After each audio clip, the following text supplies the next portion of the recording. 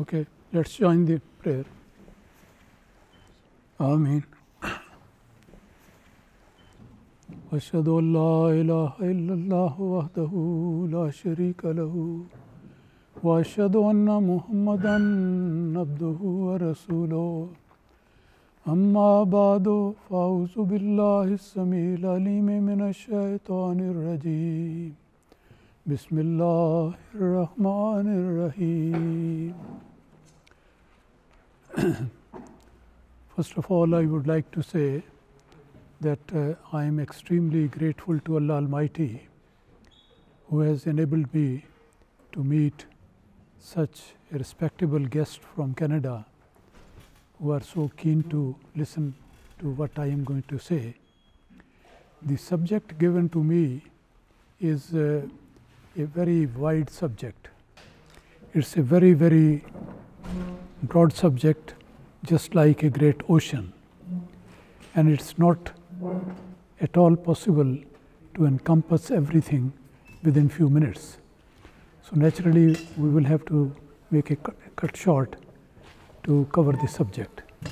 The subject is my experience and my feelings and observation regarding the institution of khilafat in Sohbate Ahmadiyya. All of you must be having some answer to that one, but I would like to say in the beginning that it's not possible for any of us that we can wish that I should be born at such and such time. Nobody can wish. It is the decree of Allah. And I feel extremely grateful to Allah Almighty that I opened up my eyes in Qadian during the period of the second khilafat of Hazrat Muslim Maud Razillah Ta'ala Anhu. And I was born in Qadian, and I spent some years there without knowing much except what was the inner picture of the house, because I was not able to go outside, being a very newborn baby. So I only remember that the house was like that, and then along with my family we came to Pakistan. Then we stayed in Chiniot, then stayed in Ahmednagar, close to Rabwa, and finally we settled in Rabwa. So that is how the journey starts. That was the period of Hazrat Muslim Maud Razillah Ta'ala Anhu, who was a great sign of Allah Almighty. He was the fulfillment of a great prophecy of the promised Messiah alayhi salatu wasalam. And he was in full swing at that time when this partition took place, because he came to the office long ago and he was very in the bloom of his life during the partition. So when the Jamaat was rooted out from Qadian, and most of them went to Pakistan, the question was where to go. There was no place, no headquarter, no organization there. Scattered Ahmadis were there. So then Allah Almighty showed Hazrat Muslim Maud Razillah Ta'ala Anhu in the dream a picture of the place where the new headquarter is to be made. The Jamaat found out various places. Hazur went to one or two, and finally he said that this place, which is right now the Rabwa place, is the place which was shown to me. And that is where the community has to build its center. So this is how this started. And the early days, I will mentioning mostly the things based on my observation and my experience. In early days, I remember the building in Rabwa, they were not properly built buildings. Mud with clay and roughly not baked bricks were there, but the raw bricks. And the clay was there, and they just had that material to build. And I have spent some nights in Rabwa in those days on those bricks which were put into a wall, but there was always so many holes in that. during the night when the wind blew and the storm came, then all the dust would come in. So much so that when all the family members, they would wake up, it was not able to recognize one another. That was the way. And outside, walking was a tough trial for people, particularly those people who come from the cities. They normally try to travel and walk on toes. Reason was that there was always that salt on the ground. So in that place, Hazrat Muslim Maud Razillah Ta'ala Anhu had also his residence. I have seen that place where Huzur has been working in the office and also leading the prayer in the mosque nearby. Fazl Umar Hospital was there. I think you may not be familiar with that one. But that was the early beginning. And Huzur then put so much effort in building Rabwa as a full-fledged city, as a center of the Jamaat, that I think now we can say that Rabwa, by the grace of Allah, is one of the most beautiful and well-populated, well-organized, despite all the persecution that the community has to face there. But still the Jamaat has developed it in such a way, it's a very flourishing city in Pakistan. So anyway, that was one of the achievements of Hazrat Muslim Maud Razillah Ta'ala Anhu. So what I remember about Hazrat Muslim Maud, let me just take you along with me. I remember being a very young child of 7-8 years at that time. I remember seeing Huzur many times coming to lead the prayer in the Masjid Mubarak, then leading the prayer. I have the honor of offering several prayers, several times behind Huzur, listening to his Friday sermons. Although I don't even recollect what was being said at that time, because my age was not to understand everything, but I still remember Huzur with his turban, with his long coat, kameez salwar, with a stick in his hand. He comes and stands on mic, and then he starts speaking and goes on speaking, and so fluently, so easily, so beautifully, that one subject, another subject, commentary of one verse, another verse, hadith, quotations, all these things coming one by one. His speech was like a fast-flowing river. I can in one sentence say like that. And people used to listen with pin-drop silence, full attention. I was also many times, I had the honor of that one.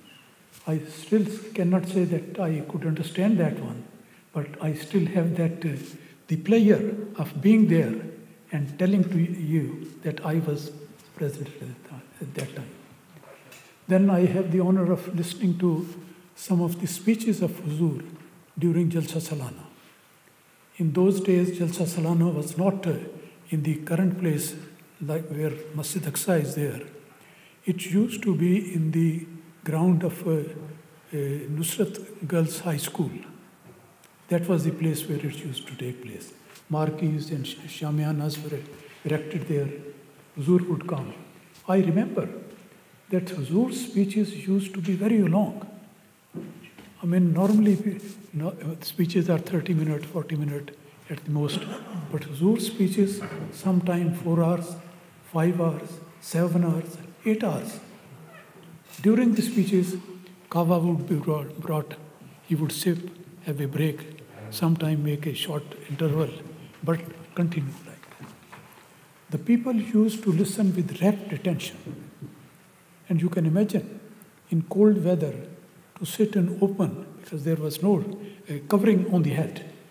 This kaseer was there to sit on the grass or the dust. People used to sit there, enjoying the peanuts. That was the favorite thing to eat at that time. But they were rapt attention. They used to listen to Huzur's speeches. And I can tell you that sometimes people would like to go to washroom, but they would like to avoid that because they don't want to miss a single word what was being said to them. This was the great attachment to Huzur Radiyallahu Ta'ala Anhu, I can say. People would say that, no, keep on staying there, until the moment they could not tolerate, and then they have to go. And while going, standing up, they would advise the person, listen attentively, and tell me the gist when I come back. So this was the dedication of those people. And eating nuts and rodiya, that was very common. But we rapid attention. I remember, I tell you one thing. The subject is very vast. I don't know where I have started and where I am going. But please go along with me. I remember one great jalsa in 1956. None of you was there at that time. So 1956, the jalsa, that was the time when in the community there were certain hypocrites, munafiqeen, who started a campaign against the institution of khilafat. Then Hazrat Muslim Maud spoke on that subject. 2 books were published, and then later on the examination of that was also taken from all the members of the Jamaat. So I remember, to cut a long story short, very long story is in my mind coming. I am not helping with the notes there, notes are there. The point I want to tell you, that in 1956, Huzur spoke very eloquently, very powerfully, very forcefully on the subject of these munafiqeen, the hypocrites in Jamaat. And he mentioned one thing, apart from other things, that these hypocrites, they are trying to create division in community, and anxiety and despair and disappointment. But I tell them, all of them, they should listen with open eyes and ears, that Allah Almighty has given me the assurance that Jamaat is going to survive this trial. And then further on he said, and that is the point I want to mention particularly, Huzur mentioned that during the lifetime of the Holy Prophet ﷺ, there was such hypocrites were there, trials were there, difficulties were there, ghazawat, battles were there. As at that time, Allah Almighty enabled Hazrat Khalid bin Walid to defend the cause of Islam and to support the mission of the Holy Prophet ﷺ. So, in this time as well, I declare that Allah Almighty has also gifted me with some Khalid bin Walid in Jamaat. That is a historic thing. And then Huzur went on. I was sitting on Qasir in front of the stage. Quite some distance was there. Huzur said after this declaration, he then named Hazrat Maulana Jalaluddin Sahib. He named my late father, Maulana Abul Ata Sahib, and Hazrat Abdur Rahman Sahib Khadim. 3 people, by name he mentioned, that these are the Khalid given to me by God Almighty. And they are going to give the rebuttal to all the allegation of the hypocrites. And they will defend the cause of Ahmadiyyat just as Hazrat Khalid bin Walid did. So Huzur prayed that I pray that may Allah give these people long life and knowledge, strength, ability to defend the cause of Ahmadiyyat. I'm coming to an emotional point, much more than that what you have heard. I was there, sitting there. I could realize what has been said. I was full of emotions. And my father sitting on the stage, very close to the Huzur and all other dignitaries. Jalsa was over. Then I came home, and my father came also later on. And in his hand, there was a bag full of sweets, which he purchased on the way, to celebrate the thanks to Allah Almighty for what he has listened. He came to the house. My mother was there, sister, brother, myself. He just sat on a charpai, and then he started speaking, my father. but it was difficult for him to speak. He was so emotional, so overwhelmed, that he would start saying one sentence, and he would finish in the middle, could not continue. And the gist of that I can tell you. He mentioned one thing, which has a great lesson in that. He mentioned that I remember the day when I was born in a small village of Kriha in Jalandhar district in India, to poor parents. My parents were not wealthy. They were not even having enough money to spend for my education. So though I was a son of them, and I was born there, then my father took me to Qadian, then I entered in Jamia Ahmadiyya, then I studied this and this and this and all these things. All these things he mentioned in brief. And then he tore into, he was, in tears. And he could not utter the words properly. I still can visualize and think that one. He said that now, today, this day has come, that this humble servant has been named as Khalid bin Walid by Hazrat Muslim. He broke it in tears. And all the family members, they were in the same state. And it's difficult for me to give you a sketch of that moment. But that was the greatness of Hazrat Muslim Maud, Razillah Ta'ala.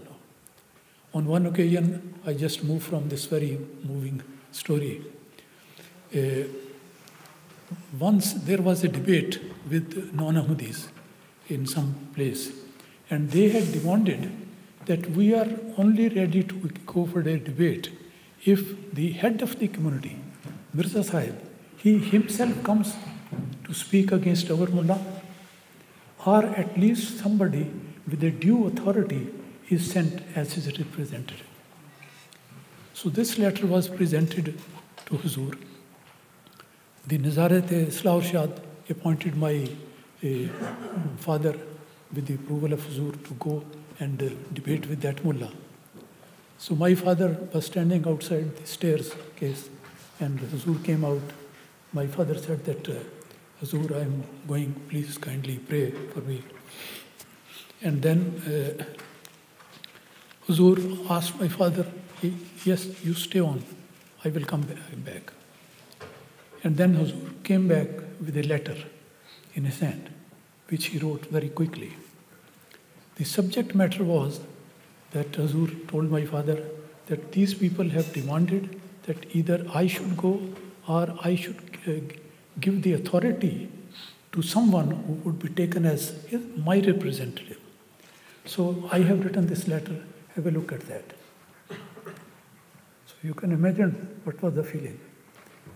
My father says, and that letter is on record, Huzur wrote in that in response to the demand of the non-Ahmadis, I am sending, written the name of Mawli Allah Datta, as he was known at that time, as my representative.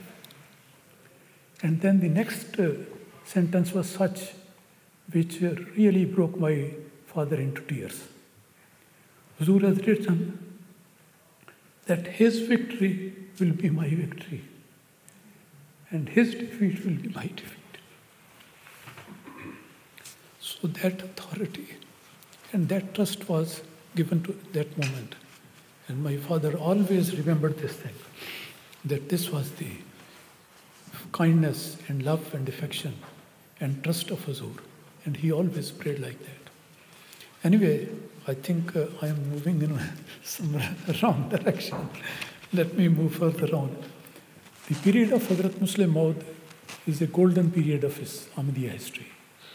And a lot of things are there. Jamaat was very weak because there was a conspiracy of the Munafiqeen at that time during the period of the Khilafat al-Masih Awwal. They were always thinking there should be no institution of khilafat. So the Muslim Maud was only 25 years of age. And these people were very strong and they were against that. So anyway, at that time, Hazrat Muslim Maud worked so hard day and night that Ahmadiyyat was established on firm ground.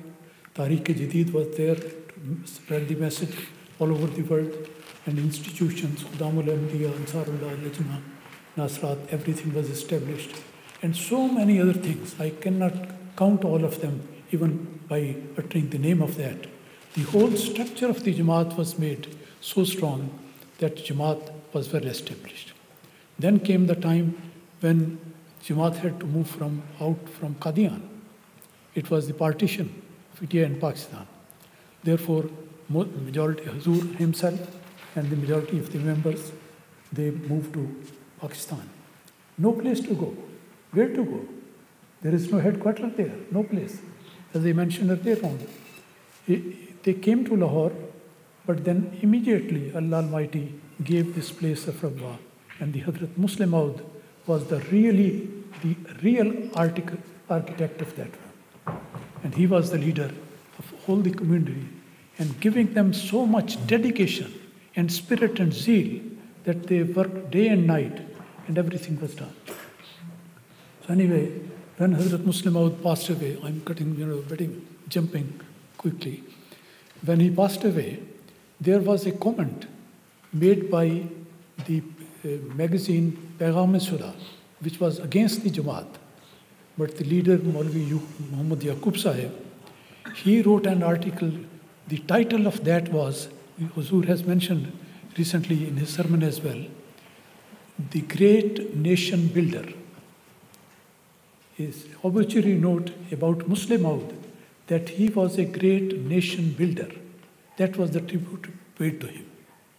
After that, it was the time for the second khilafat. Second khilafat was established in 1965. And Hazrat Muslim Maud was the Khalifa for all that long time. 1965. At that time, I can tell you that when the election of the Caliph was taking place in the mosque, I was outside the mosque in the grassy plot there, along with thousands of people who were waiting outside as to what is the outcome of that. So at that time, it was luckily my father who was given the task to declare that Hazrat Mirza Nasir Ahmad Sahib has been elected as the second Caliph. And the people outside, because the doors were closed, inside, outside, all the premises were, and those people who are outside in the field, they may now come in to join in the first open bath, because one bath is taken from the delegates well before. The second is the open bath. And I remember, that is I want to share with you. I was a young man, you can imagine what was my age, young man at that time. I was sitting there. As soon as I said the doors are open, come in for the bath, I put all my energy and I ran as quickly as I could to jump the people and go closer and closer to Huzur. So I luckily was able to enter into the mosque and then started creeping in this row, next row, next row. Ultimately, I was in third or fourth row, in front of Huzur Yadullah Ta'ala, Huzur Rahmallah Ta'ala. Anyway, I joined that one. That is the memory which I remember. And I was able to write an article which was published in Al-Fazl on these days, and that's available at this time as well. Then during the period of Hazrat Khalifatul Masih Salis, Rahimahullah Ta'ala, I had a very close connection with him in so many ways. I was a student in school at that time. Then during this period, I got admission in college. I had the honor of meeting him several times and talking to him, taking advice from him. He was also very kind to me. I remember once when I received a gold medal for a certain achievement, which I don't remember now. Hazrat Maulana Jalaluddin Shams was there to put that gold medal on my chest. And because of the, clip, it was not easy to fix very early, very soon. It was taking some time. I remember Hazrat Khalifatul Masih Salis who was the principal of the college at that time. I'm telling you that he knew me at that time, and I also knew him since that time. He came close to me while Shamsa was trying to stick that badge on my chest. He came, Hazrat Mirza Nasir Ahmad Sahib, and spoke very quietly in my ears that take care of this gold medal. Don't give it to your father. He will spend it for Al-Furqan. Because he knew that the Al-Furqan magazine, which was very popular in those days, that was financed purely by my father. Although a subscription of 5 rupee for 1 year was the subscription in those days. Now you can imagine, but the expense was very great. Anyway, Huzur mentioned that take care of this, otherwise your father is going to spend it there. When I relayed this thing to my father, he very enjoyed it. He said, at least Huzur knows, he knows, Principal Sahib, that this is my personal contribution and effort. Huzur was very kind, very humble. I remember that before, when we was principal, once I had the opportunity of going with other gunmen for hunting these birds. And the time was there when the van stuck in mud. And I remember that Principal Sahib, he was principal at that time, he's helped everyone in picking up the bricks and mud and bring and put it under the feet of the van, which was stuck in the mud. So this was the way all the people did. I remember that. I also remember the day when he put on the turban for the first time. He was principal of college, and one Ramadan he was given the duty of presenting a dars in Masjid Mubarak. The Huzur came in his micro car, you can call it, and luckily I happened to see him. It was strange for me to see a man sitting on the driver's seat with a turban, because I knew that previously he used to have always a cap. So anyway, he came into the mosque, and it so happened that the prayer was going on and started, and he happened to come and stand on my right hand side, Hazrat Mirza Nasir Ahmad Sahib. And he was wearing the turban. So when the prayer finished, I finished quickly because I had joined from the beginning. He missed one rakat and he finished later on. So the moment he finished the prayer, I offered my hand and said salam, shook hand. And I also said, Mian Sahib, Pagdi Mubarak ho. So that was, very innocent wording and statement. But I remember that I am the first person to see the pagdi, the turban on his head. And I am the first person who greeted him like that. So these are the very cherished memories of those things. Then there are so many other things. College time is there. Now I come to that time when I was in Jamia, first in college, I used to have the debate and speeches, travel here and there, presenting college.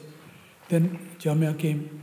When I came to Jamia, I had done my master's, and I was second in Punjab University. I was given certain awards. The whole team of professors of Jamia, they were convened by Principal Mir Dawood Ahmad Sahib to interview me, to decide the matter that in which class this boy should be admitted, because I had done up to master's in Arabic. So the whole staff members, they asked me one question each. I tell you one thing very interesting. Maybe I don't cover the subject, but the thing is very interesting. Hazrat Malik Saifur Rahman Sahib, you must be knowing him very well. He asked me a question about fiqh, because fiqh was a subject which I had not studied there in college. He asked me, can you tell me what sort of water it should be which is suitable for performing the wuzu? This was a new question for me. But I said that, yes, water should be simple, clean, pure, and there should be no smell. So he said, okay, if this definition that you have given is right, so tell me, is it permissible to perform wuzu with Sharbat Ruh Afza. You know the Sharbat Ruh Afza, very sticky juice, you know. Is it possible to perform wuzu with that? I said no. He said, Mulak Sahib, why? Because that he was testing me, my line of argument. I said the purpose of wuzu is cleanliness. And with sharbat, you cannot have the cleanliness. Fragrance is there, sweetness is there, taste is there, but it's not the purity, cleanliness. Mulak Sahib said, yes, okay, next. So anyway, I skipped 3 years of my study.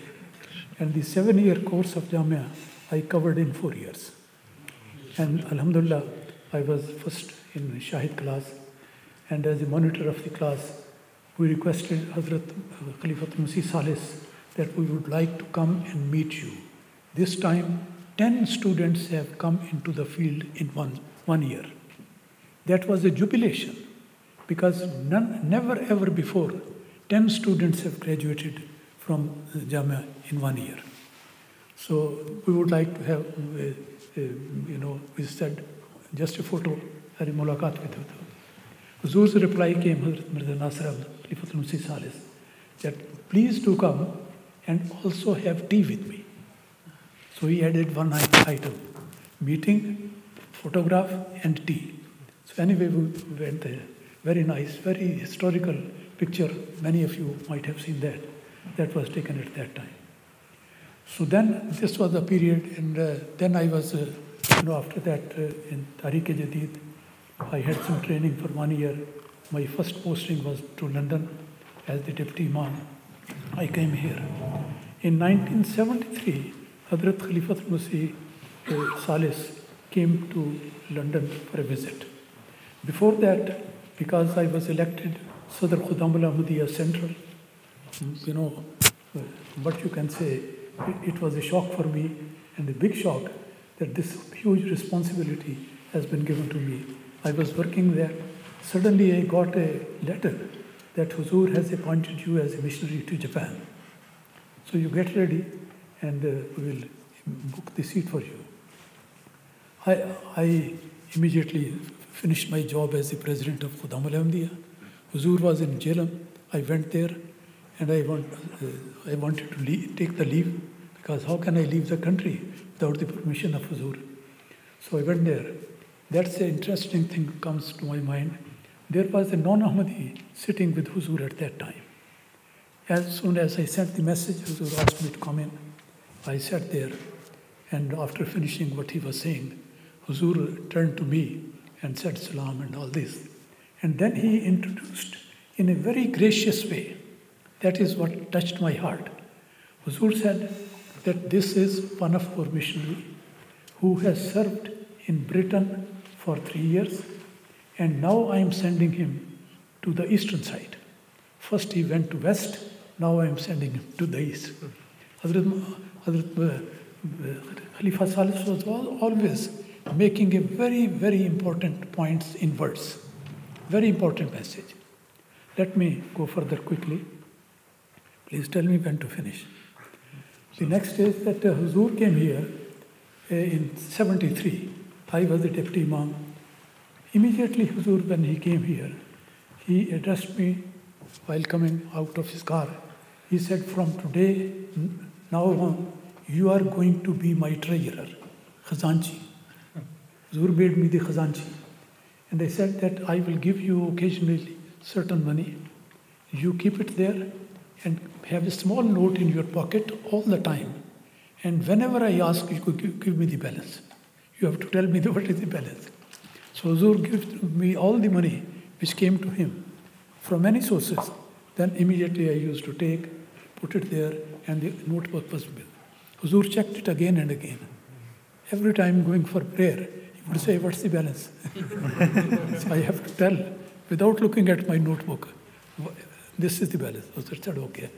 And he was very courteous, very kind, so much loving that I can't describe in words. One thing which is very interesting, there are some missionaries and other missionary-like superior people are there. I will tell them, once the Jamaat arranged a picnic in which all the missionaries participated. Huzur was requested to come. The picnic took place in a very beautiful garden near a very famous building in South Wales. The name of the place is Tintern Abbey. That is the building. It's a historic thing. On YouTube, you can see the picture of that one. It's a famous thing, but it is all dilapidated, broken. But the garden was quite good. So that garden was the place where the picnic took place. The point I wanted to come is, the meeting, the picnic was going on, all the people were enjoying. Huzur asked that all the missionaries, they should come on this place and make up a line. All the missionaries came. Nearly 25, maybe 25 or 30 missionaries were there, because missionaries from Europe also had come there. So all the missionaries lined up. Huzur took out from his pocket of Echkan a very small camera, miniature camera, just the size of a matchbox. That used to call Leica camera. That is, I think, found nowadays as well. The company is there, but that was very, very early stages. That was very expensive camera, very unique, very small, and the result was very good. Huzur asked all the missionaries to stand. I was among them. We stood there. Huzur himself took the camera from the pocket, and he himself took the photograph. And then that went into his pocket. Huzur said, there is one question. Question for all the missionaries here. Anybody who can suggest a beautiful title of this photograph that I have taken? Who is going? I mean, naturally, Khalifa of the time is standing there. It's not easy to open your mouth. So nobody spoke. And everyone, Huzur asked again, can somebody give a title for this photograph? No reply. 3 times Huzur said, but nobody could dare suggest anything or speak anything. Then Huzur spoke. And that is something which I want to share with you. Huzur said, इस तस्वीर का उन्वान है खंडरात के Maymar, the builders of the ruins. That actually encapsulate the whole task of a missionary. Many of you are missionary, inshallah, mashallah. So, Khandrat ke Memar, that title he gave. And he was always speaking in that term. Few words, deeper meanings, and inspiration and guidance in that one. So that, but unfortunately, that picture is not available. I have been trying and rushing around, asking several people where this picture has gone, but that's nowhere. May Allah, find it somewhere. So that was there. So Huzur was very kind. Something very interesting happened. During his stay, when Huzur's departure was the time of his departure, going back to Pakistan came, that was almost the time for me to complete my tenure here in 3 years. So Huzur sent a message, he sent a command to me, through the proper channel office, that I should leave for Pakistan immediately. There were so many other things, I'm skipping all of that. Huzur said that you have to go quickly. I knew that the date which was given to me, that was one day, just a minute. That was the day, the next day Huzur was leaving for Pakistan. Just one day before Huzur. So that was something very heavy on my heart, that Huzur is here, and just one day before I'm going back. This was the instruction, but I said, yes, I'm. But I made a very, very polite, humble supplication that if Huzur may say that I can go just one day after Huzur, so that I can see farewell and I be up to the last minute. It was granted. But then again message came that if you have to go back, then go back one day earlier. I said, I'm a humble servant, I will go. There was some wisdom behind that I need not mention. Anyway, thing is that when my return was planned, the Jamaat arranged a tea party on that occasion. And they requested Huzur to also come and join. Huzur said, okay, I will come. So that was something very great for me. You know, a party you can say, for me, is being given by the Jamaat, and the Khalifa of the time is present in that one. So far as my information is, this has never happened in the history of Ahmadiyyat. That ever the Khalifa of the time is visiting a country and a missionary goes and a party is given and Khalifa Tul-Masih is there. But he came. He sat there. I happened to sit close to him, next to him. After the food, everything, photographs were there. You know, the personality of Huzur was so magnanimous that one could not come closer to that, although he was extremely loving, very kind. So I was standing a bit away, just 6 inches away from him. And I remember Huzur caught me from his shoulder and dragged me close to him. And I said, come close, and just, touching him and rubbing with his arm. I stood there and the photographs were taken there. Huzur led the prayer. The next morning when I was going to Heathrow Airport, everything was ready. My luggage was put in the car. The information was given to Huzur that now, about me, he said that he is now about to leave. So Huzur came down. It was quite early, the time. Huzur was in his sleeping gown.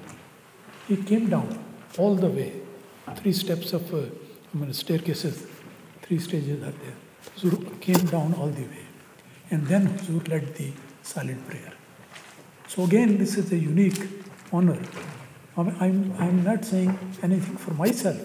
I'm just telling the greatness and the kindness and the love and the affection of Hazrat Khalifatul Masih at that time, that what he showed was humble servant. So then this is one. So many things are there, but I think, should I move on? Yeah, please. Then Hazrat Khalifatul Masih, the 4th came. And you remember that it's a long story. His migration from there, he sent me there. Here, I came here. I became ill, and I was just recovered and going to the office downstairs. Then one night, I was asleep in my bed. My wife was along with me. The telephone bell rang. And Masood Jelmi Sahib, who was at that time Wakil Tabshir, he was there. He was one of my classmates in MA Arabic, so I recognized his voice. So he asked me, have you recognized the voice? Who am I? I said, I know. He said, okay, so get ready. I said, what for? He said, Huzur is coming to London. So then, I did not take it very seriously in that matter, that whenever Huzur goes to a country, his going is not so all of a sudden. If Huzur goes to Canada, you must get the information 1 or 2 months ago beforehand, at least 1 month. You get ready. So I was thinking that Huzur might be coming within 2-3 weeks at least, or 1 month. So I innocently asked him that when Huzur is coming. He said, tell me what's the time in the clock at this in London. I said, it's 3 o'clock in the morning. 3 o'clock, and Fajr prayer is at 5 o'clock. So he said, Huzur is coming at 8 o'clock. And Huzur has already left Pakistan. And Huzur's plane has also crossed the European territory. And now, very soon, Huzur is going to land in Holland, and there the plane will be changed. On the next flight, he will be arriving in London at 8 o'clock. So 5 hours notice was there. I have to vacate everything, clean, settle my office. All the papers were all distributed, just like you can imagine. Upside in the house, all the luggage, beddings and children clothes, family, kitchen, bathroom, everything. Everything was done. I mean, it's a whole story. I have written everything and mentioned many times, but this time telling you. So 5 o'clock, the prayer was there. I led the prayer. It was a great emotion. You know, such a heavy responsibility is coming on one shoulder. I was the Amir of UK at that time, and a missionary in charge, and humble servant of Huzur. So it was a great responsibility. On that day, I conducted the Majlis Amla in a very strange way. All the members were sitting. I said, this is the news, and now I'm going to distribute the responsibilities. The person who is requested for a task, he should get up from the Majlis Amla and start doing it. The Sadr Khuddamul Ahmadiyya should get up and get the security duty. Secretary Ziyafat, go and open the kitchen, make the necessary everything, and this and that and all, traffic, transport, this. All the duties were allocated to the people, and the Majlis Amla dispersed. And that was a very quick shot, because time was not there. And we were then waiting for the arrival of Huzur in Holland. Telephone was not coming, although I sent a message there that as soon as Huzur comes, give us a call, so that we can be sure that by Alhamdulillah Huzur is there. Somebody came running to me. I was, walking to and fro outside because I couldn't sit with the quietness at that time. The man came running. Huzur is on telephone, please come. So I, imagine the situation. Like a mad person, I read immediately. And Huzur was there, very happy, very confident, in a very fresh mood. Huzur said, Assalamu alaikum, kya haal hai? So I was emotional. Huzur is, alhamdulillah, healthy and safe and everything because of the situation back in Pakistan. So I said, Huzur, I am all right. What's the condition of Huzur? Huzur asked about me and I asked about Huzur. Anyway, briefly Huzur said, we have changed the plane. So that now our plane will be arriving there at 10 o'clock instead of 8 o'clock. So this grace period of 2 hours was given to us by Huzur. They changed the plane. There might be some other consideration as well. Anyway, Huzur came here. And I was luckily, as the Amir, first person to shake hand and embrace Huzur at the airport, right close to the airport. KLM was the carrier. We went there, and the officer, they took the passports. Nobody, none of us, nor the Huzur, was needed to go to the counter for the stamp on the passport. It was the KLM officer. He took the passports, and we were just listening there. Tuck, tuck, tuck. The stamps were done there. And the entry was there. At that time, it's not possible to tell you something more, but it was a very precarious time because of the situation in Pakistan and also the opposition of the community and all the evil designs of the rulers at that time. Anything could be imagined. So it was a very, very dangerous moment. So Alhamdulillah, Huzur came out, and Huzur was so jolly, so happy, I must say, but he was very tired, very, very tired for such a long journey. From Rabwa to Karachi, he traveled in car. The same night he traveled from Karachi to Amsterdam, then soon after that he was coming there. Long journey. He was very tired, but there was a smile, there was a determination, there was a zeal and a commitment that we are going to move forward. That I can't forget. Can't describe in true words for you. This was the picture that I saw there. And Huzur came, and in an English style, he asked the KLM officer, how is the weather? The first question. This is the style. Huzur was very informal with everyone. And then we sat in the car. The very first question Huzur asked me, I was sitting along with the driver, and Huzur, Begum Sahiba, and 2 daughters were in the back seat. It was a great Mercedes, which was donated by Shah Nawaz Khan Sahib, Chaudhry Shah Nawaz Sahib. He sent this car when he heard about the arrival of Huzur, and sent the keys to me that these are this for the car and this car is for Huzur's use. Without asking, he said it, sent it.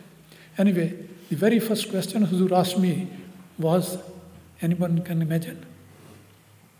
Huzur asked me, what time is Zuhr prayer? The very first question. This was about 11:30 at that time when he arrived there. So he said, what time is the prayer? The most important thing in his life. This is a lesson for us. He said, when the prayer? I said, it's at 1 o'clock or perhaps 1 o'clock. I don't remember now. Normally it is 1 o'clock. So Huzur said, well, we will be able to do it. He also knew that how long it will take from the airport to the mission house, because there's never many time he has come here. Anyway, he came here. He said a new tradition. He said people should stand in line and nobody has to come to me to shake hand with me. Rather, I will go to each and every person. So all the people, nearly 200 of people, has assembled at that time. Within a short time interval, just their mobile phone was not there at that time. Nobody could make use of that one. Otherwise, the whole UK Jamaat wasn't there. But only the people from London immediately did. So Huzur went to all the people one by one. And then Huzur named certain people, inquired about himself. And lastly, he said that, yes, I'm just going in to do the wuzu and come for prayer. And immediately he came. He led the Zuhr prayer. And he announced there that, told me that make the arrangement for a speech. I am going to speak to the members of the Jamaat in Mahmud Hall, Jamaat Hall, after Asr prayer. So we made the arrangements. So Huzur then delivered a very, very historic address. Recently I was able to listen to that one on YouTube. It is available there, the whole address. Jamaat was not so prepared for so many things. You will perhaps laugh when I tell you Jamaat did not have a movie camera at that time. No video recording was there. Just audio recording. That was the maximum thing we could do at that time, very quickly. But later on it has been converted into a video with photographs. So Huzur spoke for more than 1 hour and gave all the detail of the circumstances which compelled him to come here. So and then he spoke a lot. I think the speeches there, it's worth listening. It's a wealth of knowledge in that. So one interesting thing, I'm just trying to pick up here and there. Huzur at the end of the speech said that I'm so busy. I have to do so many things. I have so much task on my head, in my mind. I don't have any time to meet the people. So no member should request for mulaqat, because it is difficult and very heavy for me to say no to anyone. So nobody should request, but the person I would like to consult something, I would name him. Himself, I will call that person. And I tell you a historic thing. The very first person who was called upon was Dr. Abdul Salam Sahib, who was sitting in the front row. And Huzur said, Dr. Sahib, aap mulaqat ke liye aaye. So he is that historic, blessed person. And all the blessing came to him. Yes, the Khilafat Khamsa election is a very historic moment. I was, luckily, by the grace of Allah, the secretary Majlis Shura. And Hazrat Khalifat Masih Khamis Sayyidullah Ta'ala, in the capacity of Wakil Nazir Ala, he was the overseeing all the arrangements, because he is responsible for all the things in the absence of the Khalifa. So he came here, I took all the instructions, guidance from him, and then I think he was the person to always request him to come. He was such an unknown person in London. I tell you one thing, he came here and there is a fence outside the London Mosque. In the gate, he wanted to go to the mosque to offer his prayer one day, just one day before he was elected caliph. The khadim on duty stopped him. He said, you can't go in. You bring your registration card. So Huzur was quiet. He did not say anything. My elder brother Ata-ul-Mujeeb Sahib, he was nearby. He went to the Khadim to tell him that he is Nazir Allah. He is the head of the community, and in that sense, administrative head. So then the Khadim immediately came. Yes, you please go. Huzur remarked that, look, there in this place, nobody knows me. I'm a stranger. But that was out of modesty. Otherwise, there were thousands of people who knew him. Anyway, on the election day, he was the last person. All the tickets were issued with the signature of Nazir Allah and the simple self as secretary. All the tickets were given. Eligible members were informed to come there on time, and then the door of the mosque was closed. Inside, what happened, it's not possible and it is not allowed to go into the detail of that. But where the history starts there is the announcement. Election took place, and the members, they took the path at the end of the khilafat al-Masih, and then it was the moment to announce to the whole world. And according to the rules, it was my responsibility. I took the permission from Huzur so that I can make the announcement. So then I made the announcement. At that time, the windows, doors, and everything was closed. No microphone was there, no recording was there, no MTA was there. None outside the small mosque knew what has happened. So the first information about the election was given in that announcement, which was made by the simple self. I knocked at the mic and the MTA immediately switched on the MTA. And that I made the announcement. The people listened. And then Huzur said that, before that I may mention that according to the rules, before that, the person who is elected, the caliph, he has to take a pledge himself before taking the bath from other people. So when I humbly submitted after the election that, Huzur, you have to take the pledge before taking the bath from the people. Huzur said, is that so? So I said, yes, Huzur, this is the rule. Huzur said, okay, give me. So Huzur then looked at the paper and then took the pledge himself. And then he took the pledge from other people. So then at the time, that was over, at that moment Huzur said, that is the historic thing which you must have listened in time.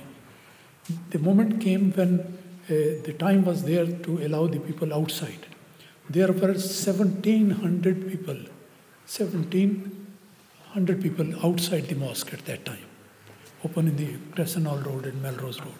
They were waiting, and the people were allowed to come in.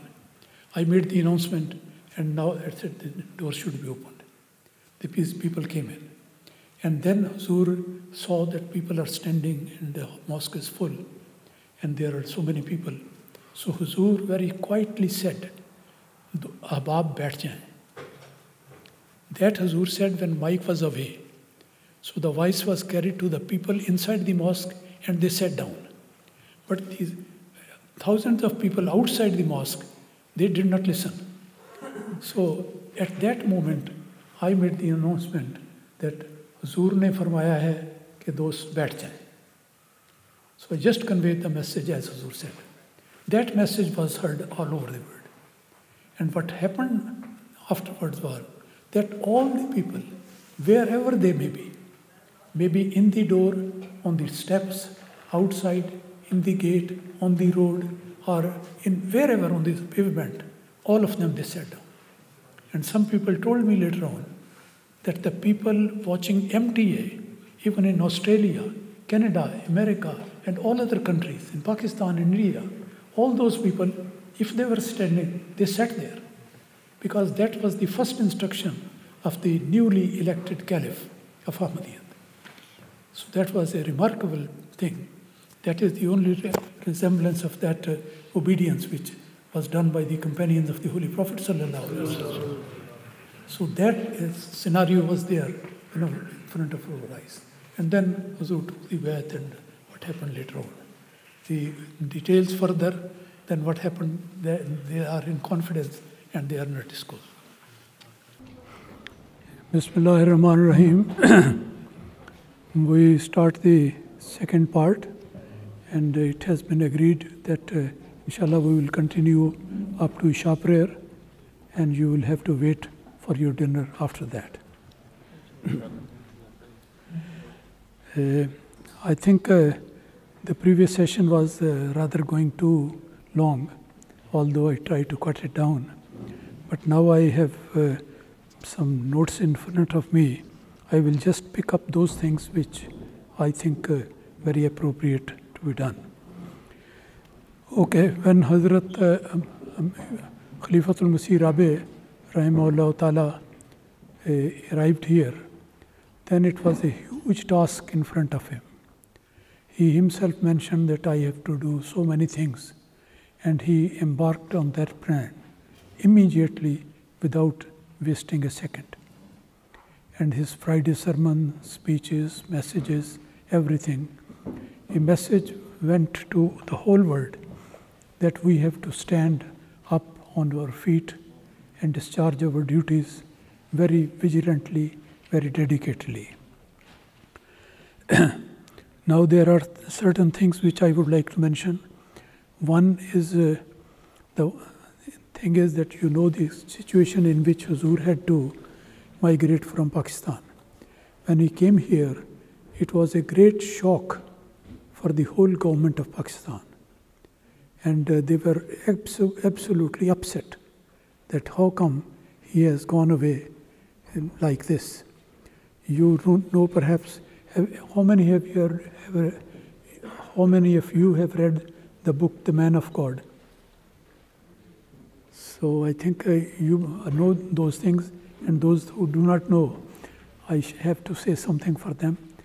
One big difficulty was at the airport in Karachi, because the name on the passport was Mirza Tahir Ahmad, head of the Ahmadiyya community. And the order for General Dictator Ziaul Haq was the Mirza Nasir Ahmad, head of the Ahmadiyya community, is not allowed to leave the country. So the people were in doubt what to do. They tried to find the clarification but couldn't. So because it was obviously the passport was valid, Mirza Tahir Ahmad, head of the Ahmadiyya community, the person had to allow. So this was a very miraculous incident which indicates to my mind that just as during the migration of the Holy Prophet ﷺ, he was able to migrate safe and sound despite all the enemies around him. That was exactly the case there. Exactly, I draw a simile between the Hijrat Khilafat al-Masih Rabe and Hijrat Medina. You know, there is a very similarity with that. That is something which is very inspiring, and we must ponder over it as a great sign of Allah Almighty. When Huzur came here, I think it was 1 or 2 days later, a telephone call came from BBC World Service. They present a program Sarbeen in Urdu and English as well.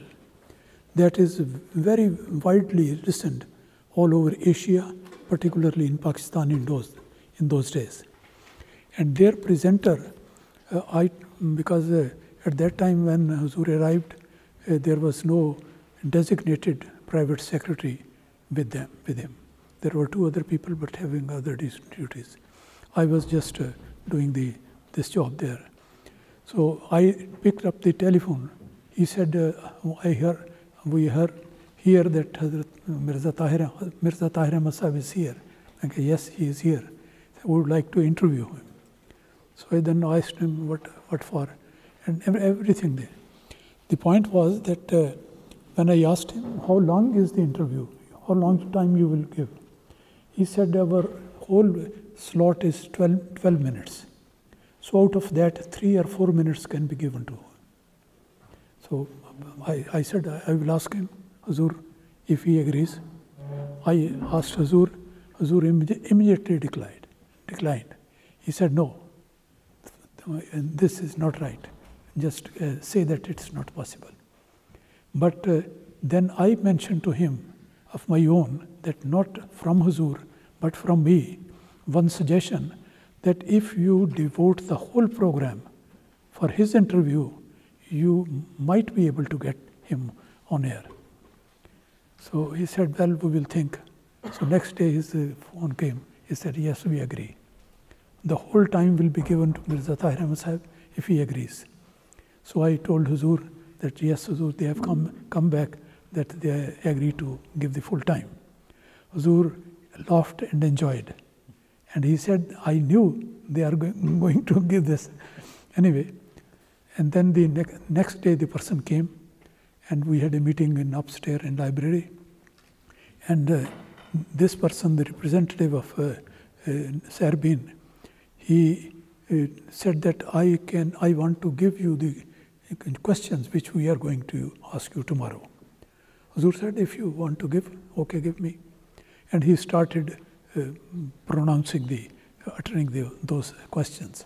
And Huzur asked me to take it down. Three of us were there. So I took it down on the piece of paper, scribbling very quickly. And later on I put it in writing and gave it to Huzur. Huzur had a look at that and gave me to me. I put it in my pocket. Next day we went there. And would you believe me that the very first question he asked, that was not in those questions which he gave yesterday. And then Huzur answered.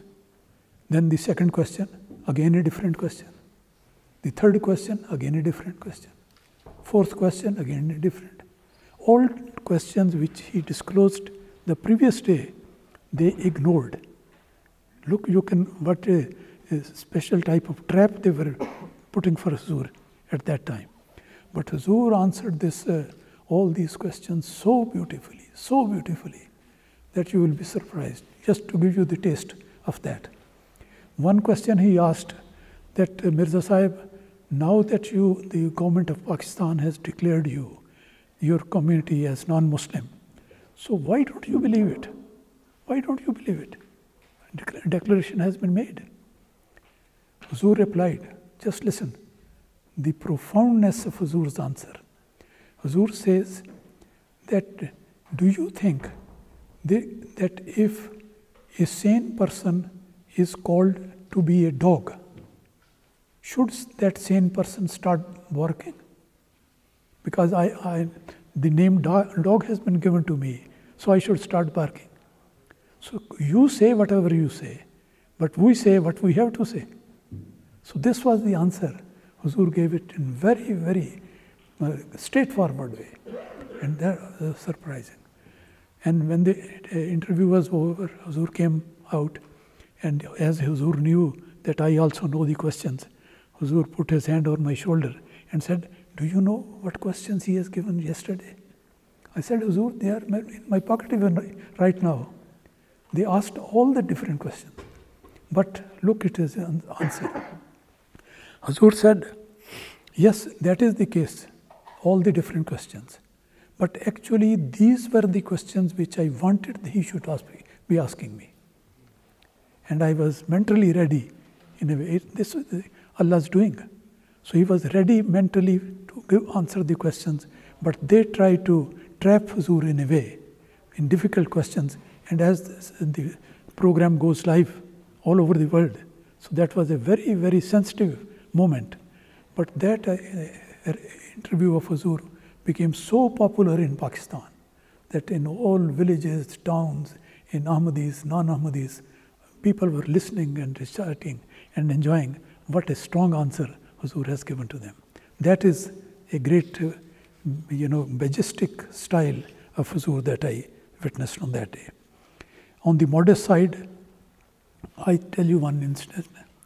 The Bosnian crisis was also during those days, after some time, his arrival. Once the Jamaat arranged a delegation of Bosnian people to come and see Huzur. And Huzur had made it very clear that this contact and support to the Bosnian should never be linked to Tabligh. Don't make it a tool of Tabligh. Do the service for the sake of service. And apart from that, whatever you can do, you can do. Anyway, these people came. To cut a long story short, again, that's something difficulty. When you have to tell something, the whole scenario comes into my mind.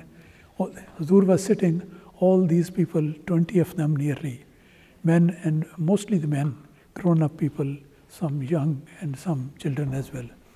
They were all sitting around him.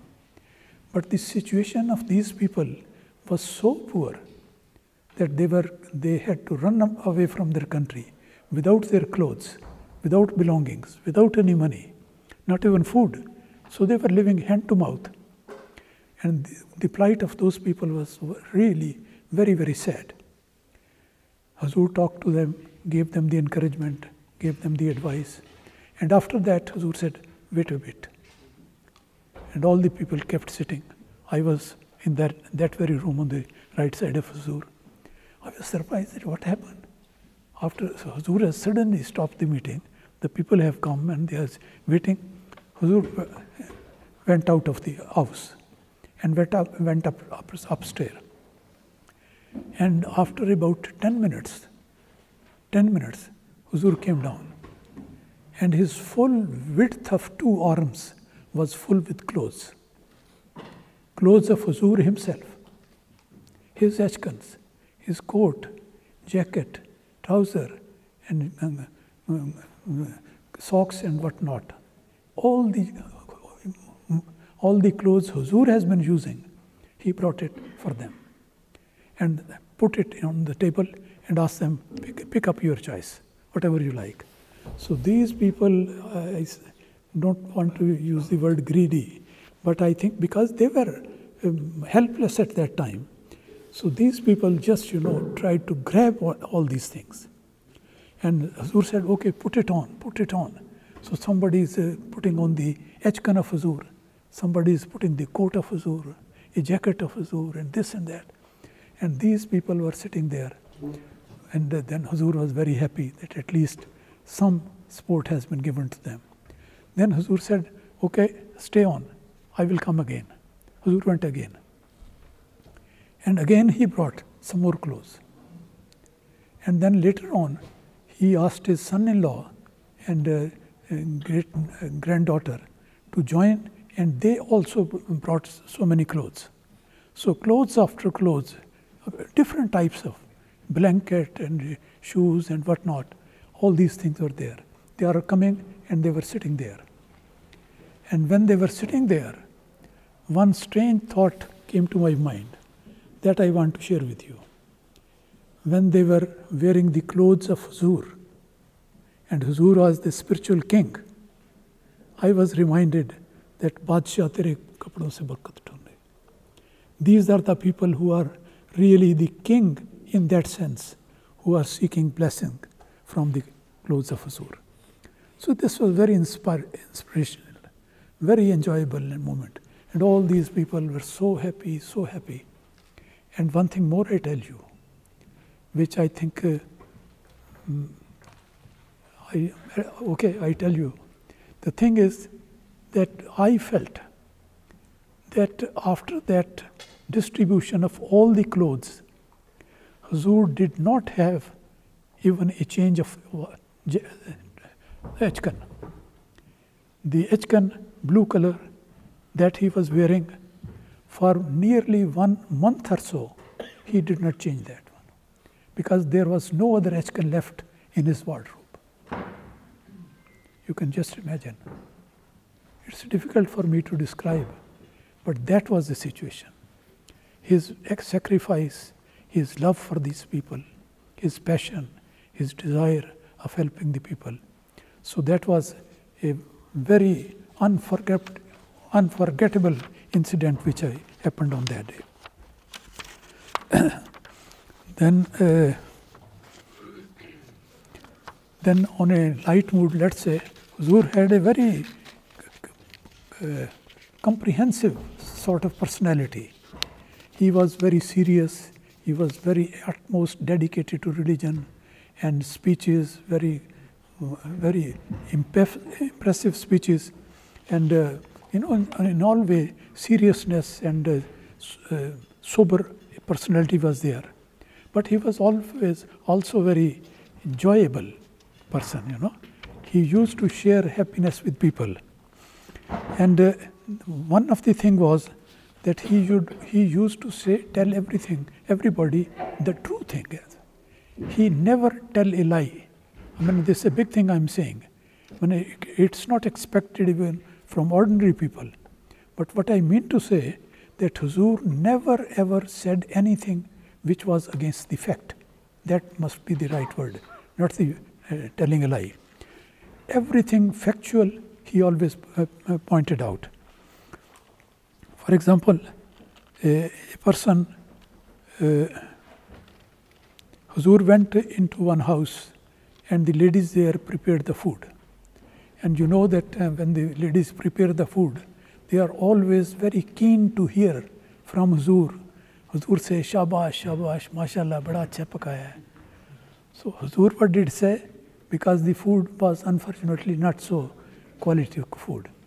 So Huzur, keeping the line of truthfulness, the remark of Huzur made was that you have really done very hard work. So that was true. After all, the food is tasty or not, it is prepared with some effort. So how true was he was? So that is also one of his character. Once he was in a meeting and Zarda came. And Zarda was one of the Huzur's favorite. And Huzur was such a person that he would like to have lot of sugar in sweet dishes, lot of salt in salan, and lot of chilies in the salan. Everything should be to the highest degree, otherwise it is not right. So it so happened that one day, the person who was normally preparing the food for Huzur, he prepared a zarda. And zarda was unfortunately, perhaps he forgot or made a mistake. The sweet was very less, not up to the mark of Huzur. So now this man was used to come slowly to Huzur during the dawat, and he would come step by step, and he would wait that Huzur will look at me, and he would say, "Oh, kamal kar diya tumne kamal kar diya." So Huzur had to say what he always did. You imagine what did he say? Huzur said, uttering his name, which I don't mention because the person might be around here. Huzur uttered his name and said, "Bhai, aaj to kamal kar diya hai. ऐसा जर्दा बनाया है कि sugar का हर मरीज खा सकता है."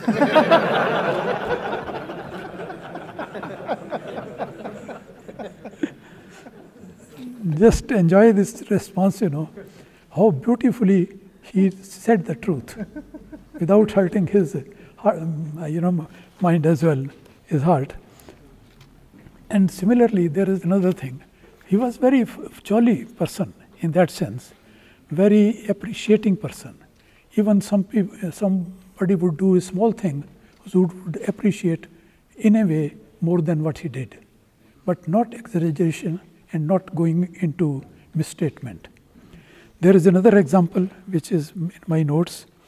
Somebody, an elderly person, once wrote a poem. Huzur is a well-known poet, you know. He was a very, very expert, high quality. That gentleman, he wrote a poem. He was a friend to me as well. He used to come and tell me. He gave that copy to Huzur.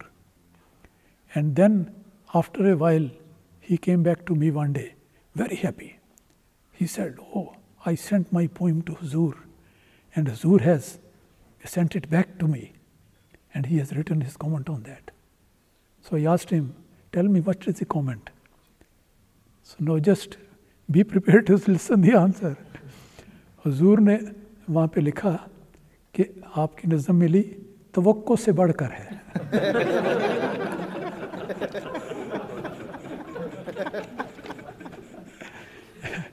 You can see that he did not exaggerate, not any misstatement, but just say तवक्को से बढ़कर है. And that gentleman was very happy that this is a great appreciation that I have got. Again, Okay, I think that is enough of this aspect. Huzur was very particular in honoring the non-Muslims. Whenever he met anybody anywhere, particularly the leaders. Once an MP, member of parliament, came and he had a dinner with Huzur. And I received him outside and took him inside. After the food, every meeting went on. After that, as courtesy and as Islamic teaching, Huzur was very particular about honoring the guest, particularly the non-Muslims. So he was very particular about that. So his practice was that he would always go, as the instruction is, that the host should go outside to the door and see off the guest. So Huzur came out with that step down in the staircases. That gentleman was an MP, member of parliament, and Huzur, accompanied him and brought him down. Then he came out of the door, and then Huzur asked him, "Where is your car?" Because he came alone. These English people are not very, very informal people. The members of the parliament, some of them, they go on bicycle. So Huzur, courtesy sake, asked him, "Where is your car?" And that gentleman, that MP replied, "Huzur, I have come on bike." Huzur did not smile at that, because it might be taken in a negative sense. Huzur said, "Okay, where is your bike?" So he came close to the bike. He put on the rubber, what is it, gallus? What is the word there? But when you ride on a bicycle, in order to protect your trouser, you have a covering on that rubber. We call it gallus or something. So he put that on and he got ready. And until that moment that person was on the seat of the of his bike, Huzur stood there. And then Huzur said, "Okay, goodbye." And he did not say a single word that how come you don't have the car or you have not come like that. So that was also something that is actually following the noble tradition of the Holy Prophet sallallahu alaihi wasallam. I think I will mention a similar incident about Hazrat Khalifatul Masih Ayyadahullah Ta'ala bin Nasrul Aziz as well. That also happened there.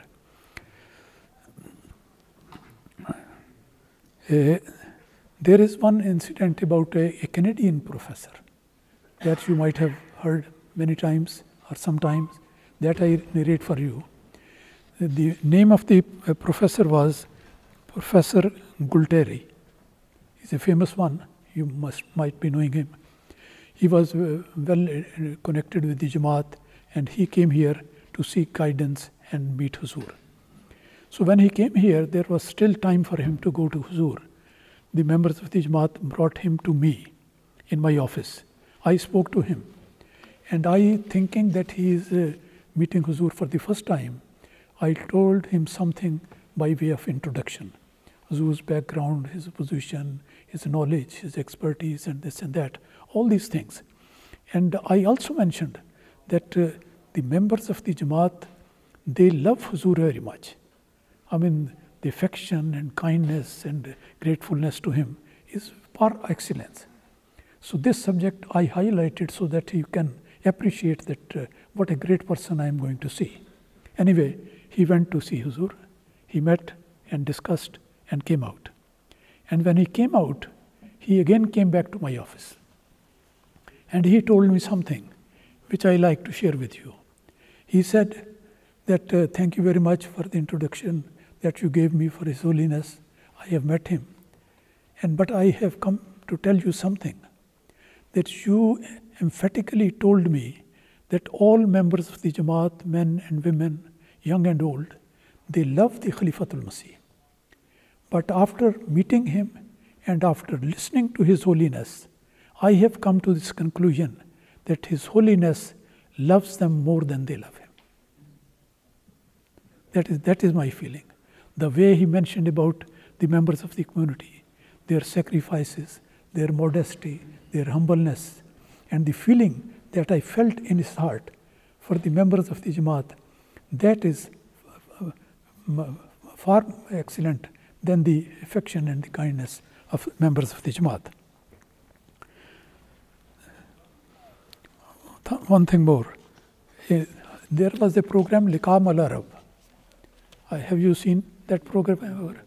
Huzur used to sit there, and Hilmi Shafi Sahib, our Arab brother, late brother, he used to translate the English answer to Arabic. And Huzur, as he knew Arabic as well, used to listen very carefully. So much so that many times Huzur would correct him, that I did not say this, what you have translated in Arabic. So he was surprised, Hilmi Sahib, that I know Arabic and English, I do it. But how come Huzur knows that what I have translated?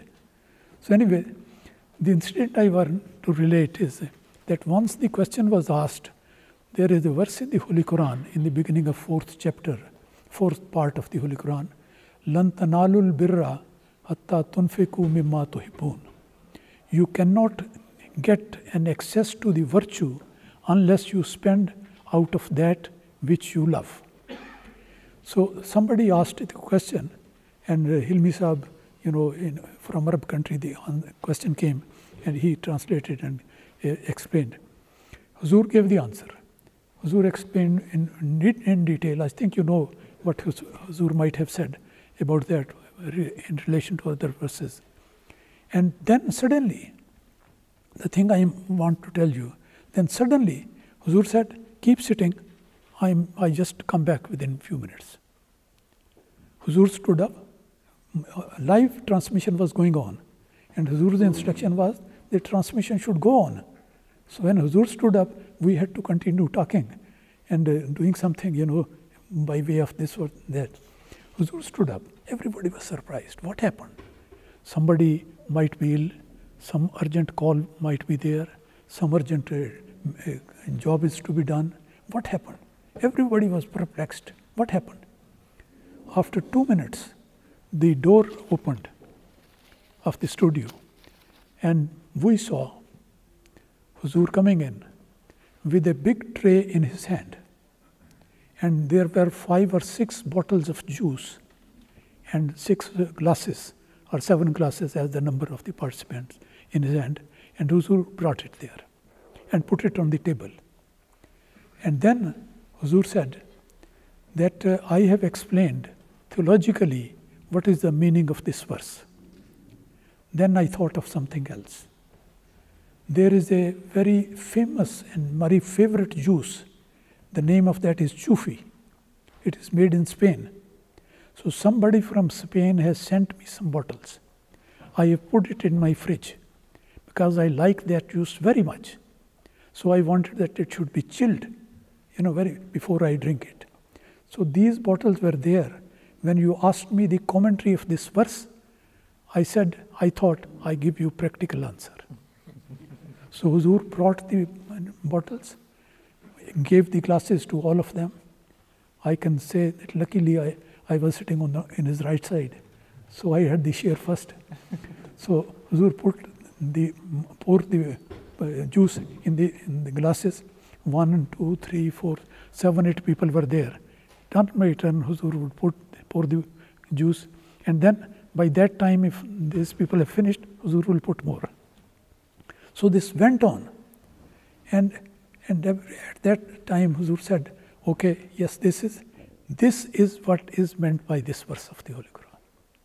And everybody was so surprised and so overjoyed that we have listened not only the theological answer to this verse and the commentary, rather we have seen the practical demonstration and example of that.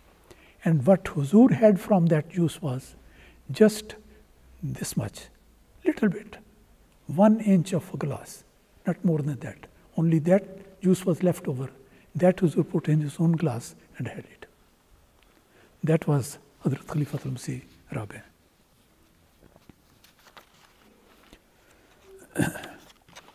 Okay, now one example. I think somebody asked me that I should say one thing more about one thing which I could not do. You pointed, yes, I got it. That example is there. Huzur was very forgiving, very loving. I mean, as everyone, all the caliphs are like that, but when I'm talking about him. The thing was that once the announcement of a English couple, Ahmadi couple, was to be made. And there were some non-Muslim friends and relatives. They were all came to the mosque. They sat on the back. And normally the practice was that I was asked to give the nikah sermon in English and announce the nikah. So Huzur sent a message through the office to me that today we have got some non-Muslim guest. So therefore in your sermon, nikah sermon, you also mentioned something about the Islamic teaching of marriage and regarding that. Say something about that as well. Okay? So this message, I stood up and I announced just in a normal way, without mentioning this thing, anything about that.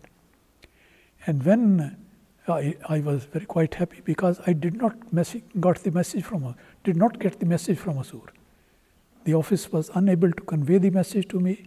So therefore, according to the custom, it has to be very brief because Hazrat Huzur is sitting there.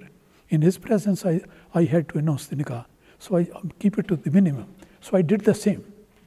After that, there was a party for these guests, especially who came. And at that, when Huzur sat, I was sitting in the back of the Mahmud Hall. That was a very heavy moment for me. Huzur mentioned that today I requested Imam Sahib that he should tell the guests something about the Islamic way of marriage. But I don't know why he did not do that. Why he did not choose to do that, something like that. Exactly, I remember it. And I was sitting there. You can imagine my feeling at that a command and instruction from Khilafat al-Masih is there. And this person, myself, does not comply with that one. How is possible? What happened? What a great mistake I have done. I have not done. But I was surprised that I did not get any message. But Huzur said that in front of all the people. And I was just, as somebody has been butchered. So, when meeting was over, I went to my office and I immediately wrote a letter of apology to Huzur. And I mentioned in that I tell you honestly by God that this instruction has never been conveyed to me. Otherwise, how was it possible that son of Abu Lata should not have obeyed that? Just like the Hazrat Abu Bakr once mentioned that Abu Kuhafa, बेटे की क्या मजाल है कि ऐसा करे, कि अबू लता के बेटे की मजाल क्या है कि वो उस तरह ना करे. So I wrote the letter in great apology.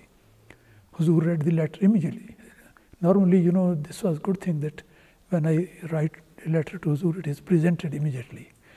Huzur immediately saw the letter and wrote in his hand कि आप बिल्कुल मुतमईन हैं और कोई फिक्र ना करें. Because there were certain words which I mentioned in my apology letter to Huzur that I am so sorry, so sad and so angry with myself that what has happened. So Huzur said, don't worry. मैंने पता कर लिया है, दफ्तर वालों ने आपको पैगाम ही नहीं दिया, तो आप बिल्कुल कोई फिक्र ना करें. That was a day of Eid for me, when Huzur said that one. So this sort of things also happen. One more instance from Khilafat al-Masih Rabe. That is that, again, it's related to nikah. Once a nikah, I have announced many nikahs in Huzur's presence, and very interesting things have been happening. I can write a full article on that, what things happening. One very outstanding is the one I'm going to tell you. Once a member of the family, a remote member of the family of Huzur living in America, they had a nikah to be performed here, and they requested Huzur to announce the nikah. For some reason which is not known to me, Huzur did not like to announce the nikah himself. Huzur asked me that you announce the nikah. Then these people requested, when they came to know that Huzur is not going to announce, they said, okay Huzur, if you are not going to announce the nikah, at least you become our wakil, attorney on our behalf, to give the consent of the nikah. Huzur was very meticulous, and he was a man of principle. He made the principle that in such case I am not going to announce, but when they say you become the wakil, he said, okay, I am ready for that. So now what happened? That is something, is a great scenario. On that day, all the mosque is full. Huzur came, Huzur led the prayer in Mihrab. And then Huzur asked me, he stood up and he asked me that you now come for the nikah, and you have announced. And Huzur left Mihrab, came in that position in the first row where I was sitting at that time. Huzur sat there in that first row. And then when the announcement came, so that was the difficult moment, was when I had to ask, because it was obviously I have to ask the attorney, the wakil, that do you in the capacity of the wakil agree to such and such nikah?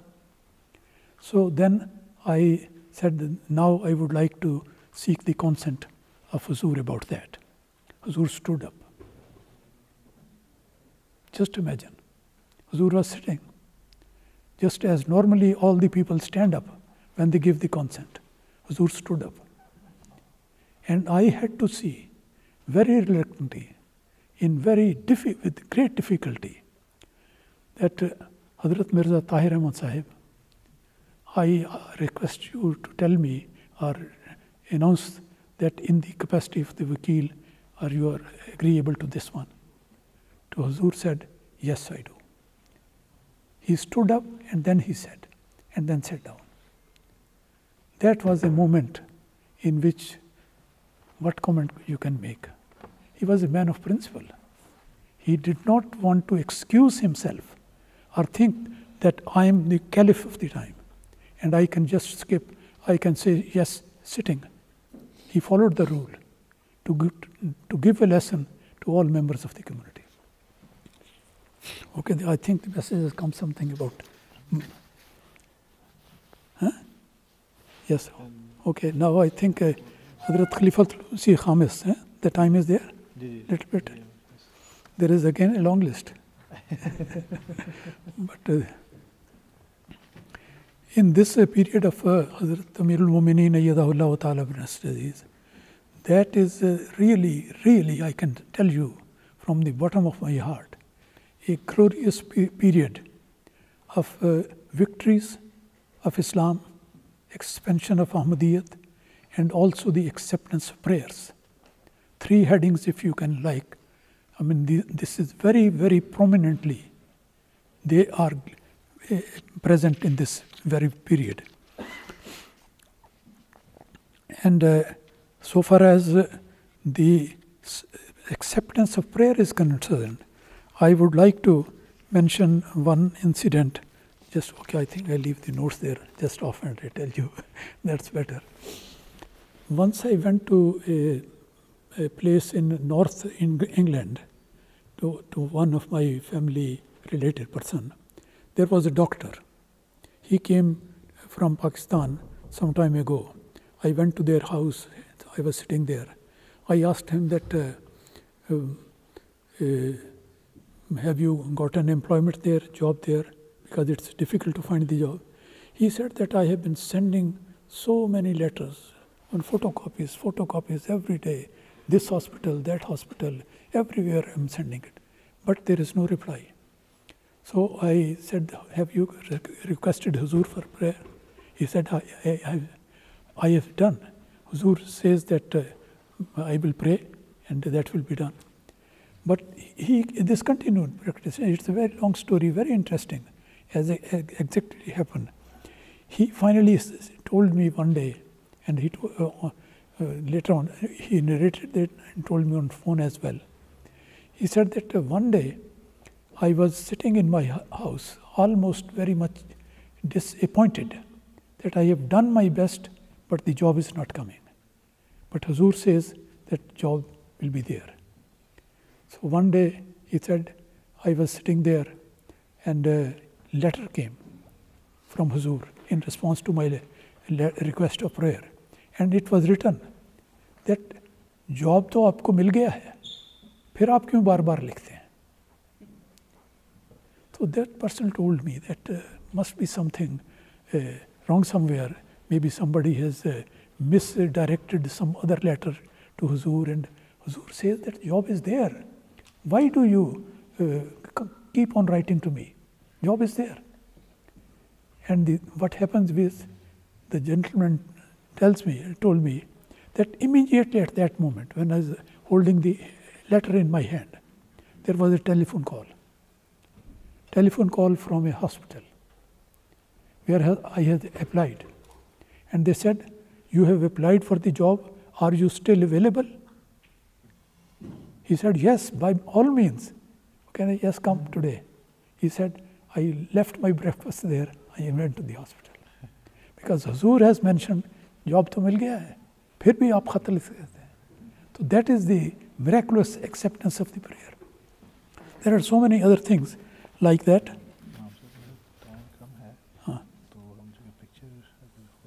चले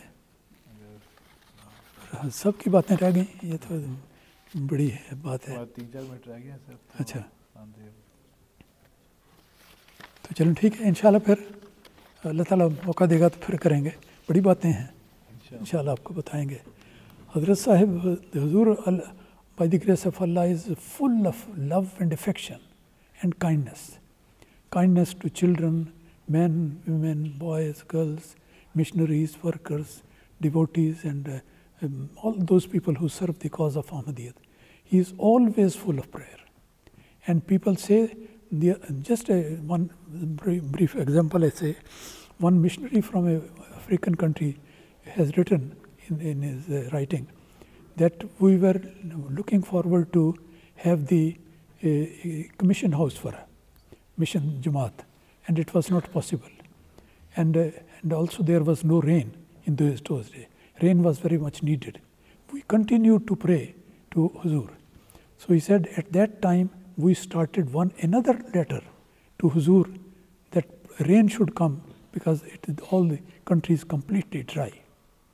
Missionary has told me that we were still in the course of writing that the rain started.